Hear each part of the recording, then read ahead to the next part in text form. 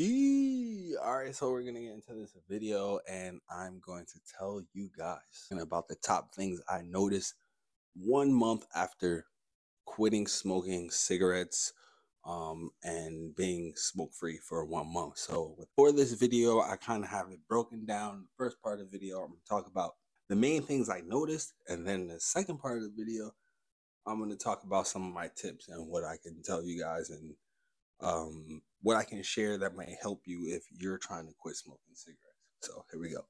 The main thing I noticed so far, the main thing over the course of a month. Now it's been a little bit more than a month. As the time of this video, it's like we're getting into now the second week of September. Uh, but I actually stopped smoking back in August, in the first week of August. So it's been a little bit over a month now that I stopped smoking. Really just cold turkey. I did smoke like a couple cigars here and there. But I didn't even like the cigars because a cigar is not a cigarette, so it just wasn't hitting. So, um, but I mean, I guess it helped me because I just stopped smoking cigarettes altogether.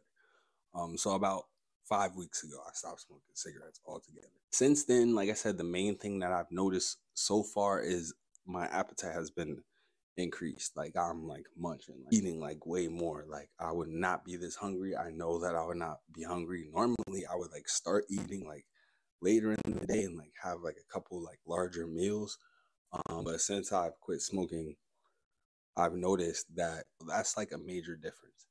And I say I really started feeling that like maybe about a week or two into having quit smoking. Okay, my appetite is increasing. I say really like only in the last couple of weeks. I say like maybe right about 3 weeks to a month is when you're gonna start feeling like maybe you have a little bit more air. You're gonna start coughing up stuff. Like I'm still kind of like hacking up stuff a little bit. Like your lungs are clearing out. You're gonna start feeling that like around a month in, like 4 weeks. That's when you're really gonna start feeling that. Other than that, things that I mainly notice is that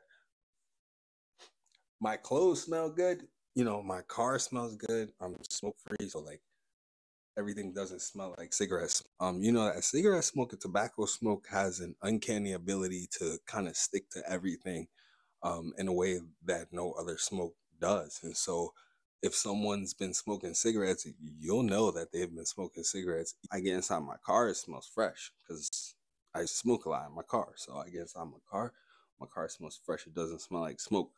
Other than that, I say besides the increased appetite, feeling like I could breathe a little bit better, maybe a little bit of better sense of smell and taste is starting to come back after a month, 5 or 6 weeks. Oh, I will say that I feel as though my skin is getting a little bit better as well too. I'm noticing that a little bit. So those are the things that I notice, and the changes that I personally, and again, this is my anecdotal kind of experience, and I'm giving you guys what I experienced from quitting smoking cigarettes. I smoked cigarettes for pretty a long time. Like I have quit for short periods of time in the past, uh, but now I just want to kind of document and um, let people know, and give my insight to what I experienced and what I actually felt over this course of this month of quitting smoking, because it's not an easy task. And I think that once I get into the tips, I'll be able to. That's when I'm really gonna help. Like that's why I wanted to make this video like this, and I wanted to put like what I experienced and the things that I started to notice up front, because that's kind of like a teaser. But in reality, for people that are quitting smoking and trying to quit smoking, what you need is what's gonna follow up, and that's the tips that I have right now. So let's get into the tips. Let's talk about the tips that I have for people who are trying to quit smoking. Number one tip I have is to have some food, have hella snacks, have mad food, have always a way to like you can munch out, like have drinks, have like Powerade, have crackers, just have stuff stashed in your car, like in your cabinets, like buy snacks that you normally wouldn't even buy and just expect that you might get hungry and you might eat them, because I swear the cravings and your appetite is linked somewhere in your brain.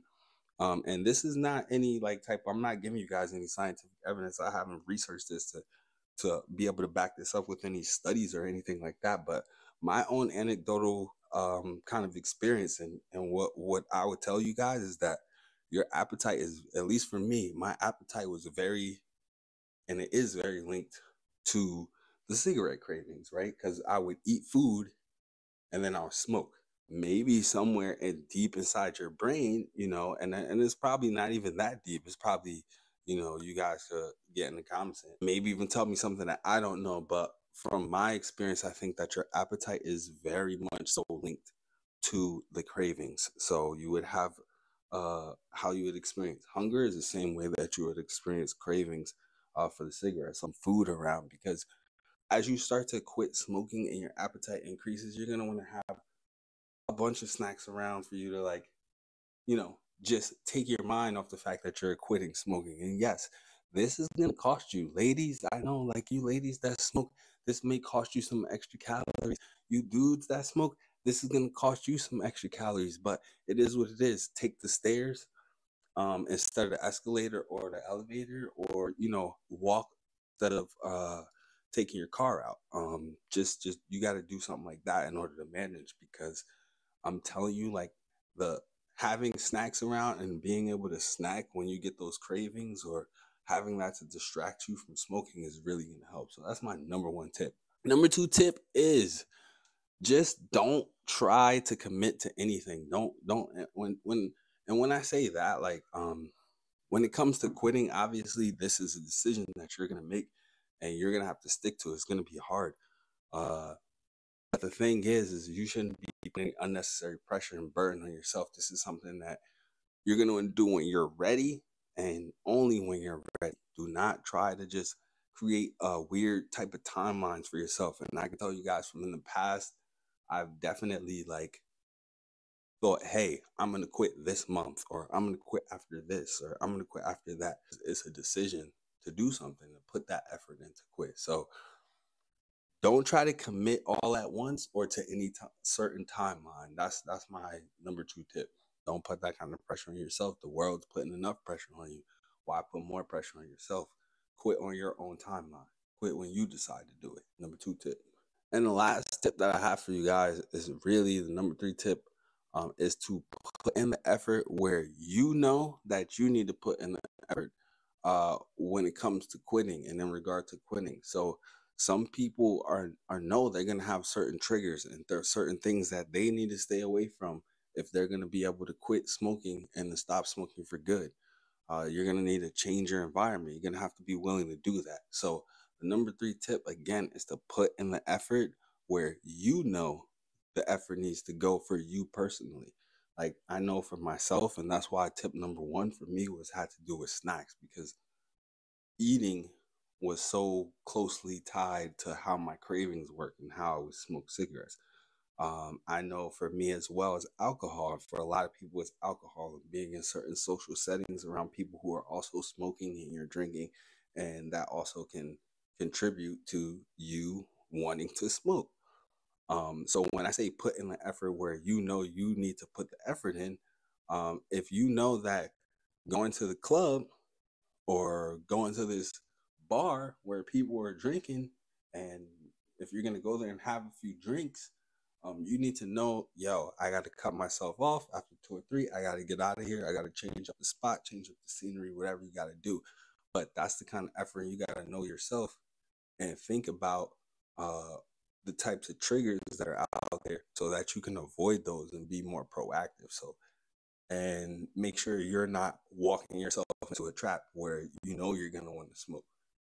And that's going to be very helpful. Again, like for me, that effort consisted of, having some food around. So when I get a craving or when I get hungry, I can snacking, you know what I mean? I'm not thinking about smoking.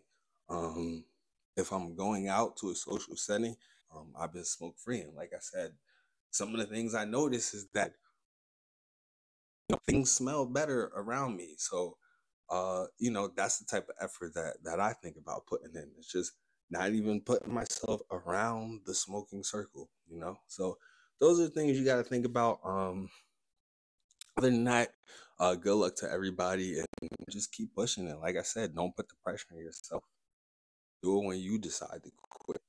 But that's it, man. Subscribe, check out these other videos, and that's it.